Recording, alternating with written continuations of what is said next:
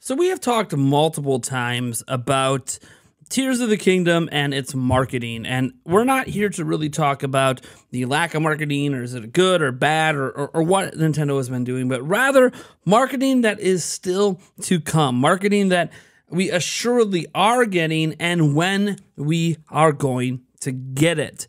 You see, I think I've figured out Nintendo's plan, and I want to explain this plan to you, and you let me know if I'm crazy down in the comments below. Also, let me know if you think Nintendo's done a good job marketing Tears of the Kingdom thus far. Now, before we dive into that, I am on the road to 100,000 subscribers. We actually just hit 90,000 subscribers, which is so mind-blowing and exciting and thrilling. Ugh. That being said, we're on our road to 100,000. If we get there by the time Tears of the Kingdom comes out, hey, you know what? I'll just give away a collector's edition of Tears of the Kingdom, because why the hell not, right? Because you guys are making this happen. This is a community celebration, so why not celebrate by giving back? You guys are awesome and amazing. Let's get into the rest of this video.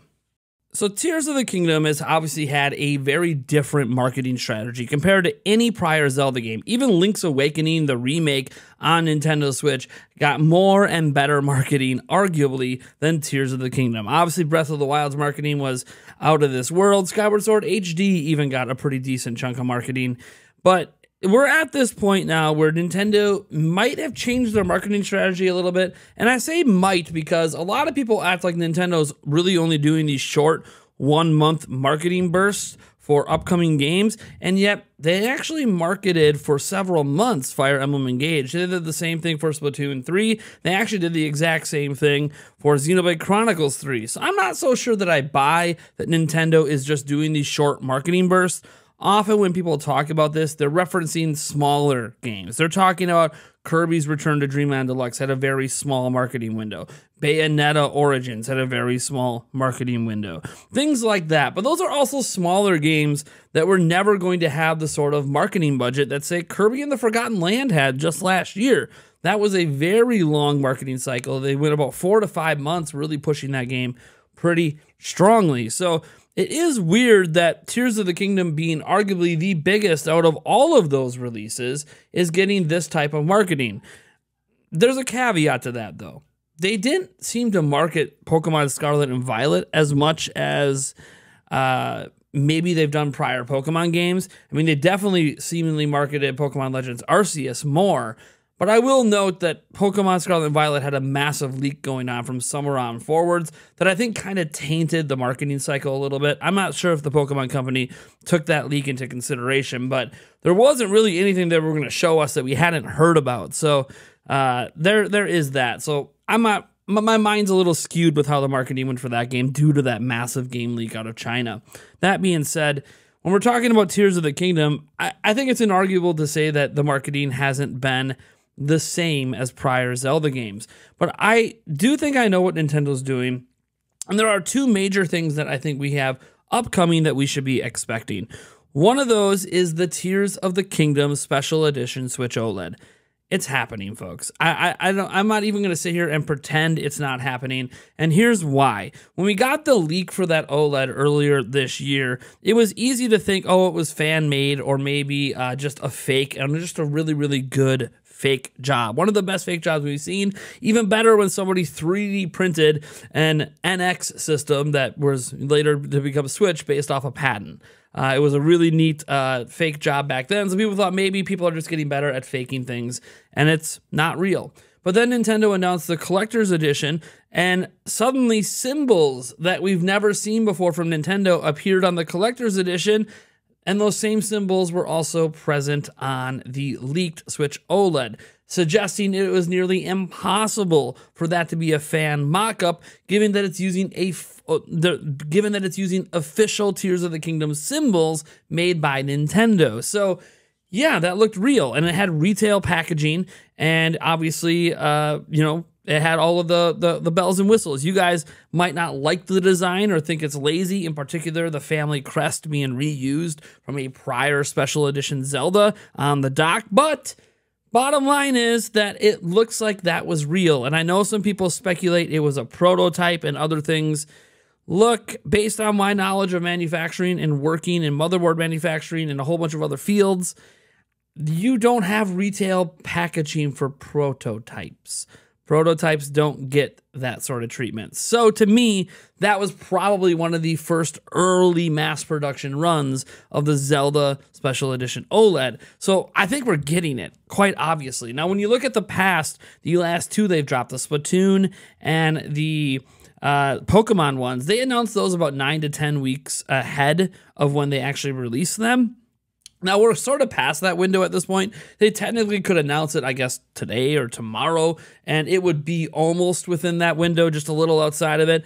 But it's pretty obvious that even if they announce it next week, the week after, in April, etc., that we are not in that same time frame. But I think there's a reason that they haven't announced it yet like they did those, and that is because Nintendo has something else that they're massively promoting at the moment.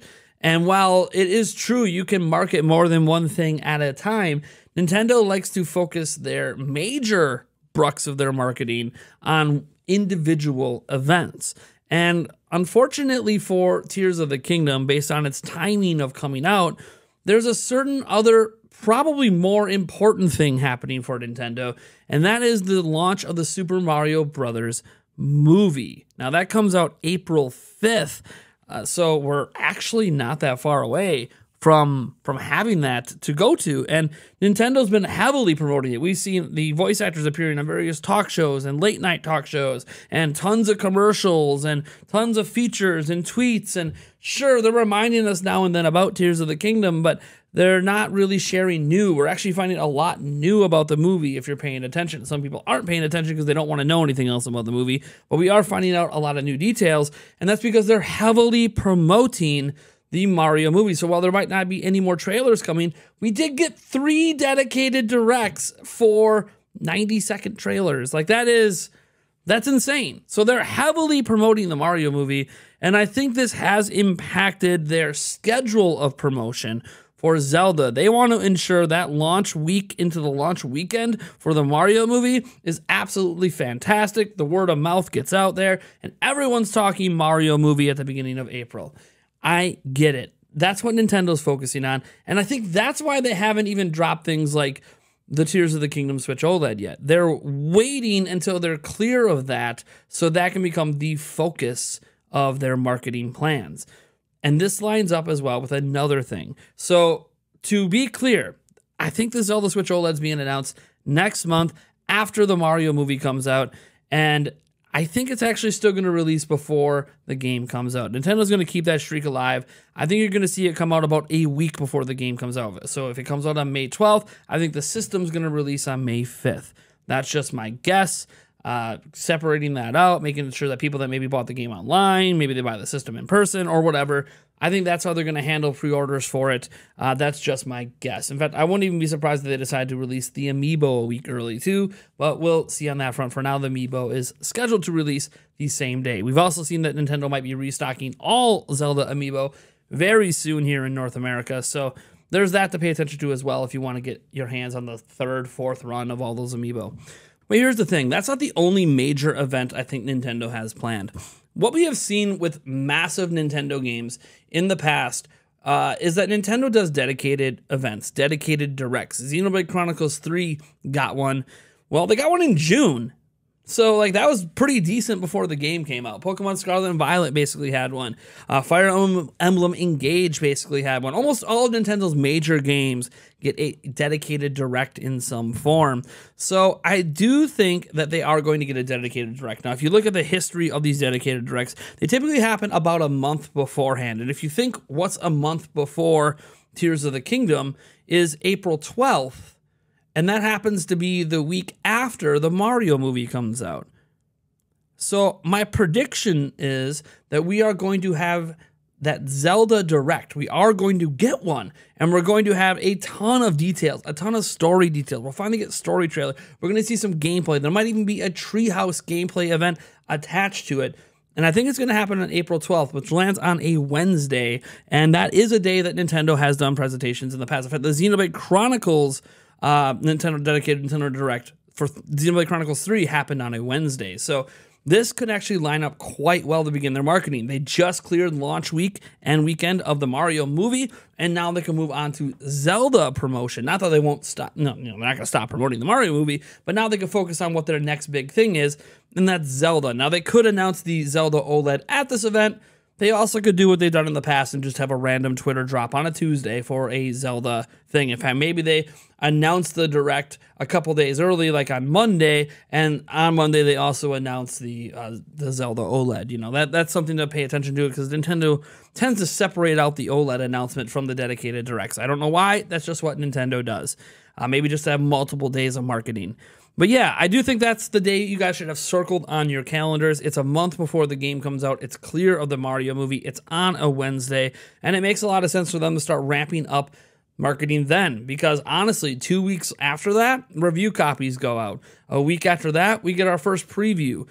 5 days after that, we get reviews, and then the game is here. So that's really when I think marketing is going to begin, is pretty much exactly 1 month out. And then we're going to get all the details that we've been wanting, more story details, more gameplay, a look at the UI, maybe a look at a brand new area, maybe an in-depth look at the beginning of the game. There are many things that I think we're going to see. And while it's disappointing we're not going to have a public demo or even a private demo at PAX East, it's still going to probably be the talk of the show amongst Nintendo fans, that and the Mario movie, because that's what's coming up, and that's what Nintendo folks are really excited about. So you let me know if I'm way off base on this. I'm very, very certain that these predictions are happening. I hesitate to call them predictions, because I actually think that this is more like this is what's happening, and I think I figured it out, but maybe I'm wrong. Either way, they're going to promote the game at some point, right? So am I right? Am I wrong? You can let me know that as well down below. Thank you guys so much for tuning in, and I'll catch you tonight on our live stream.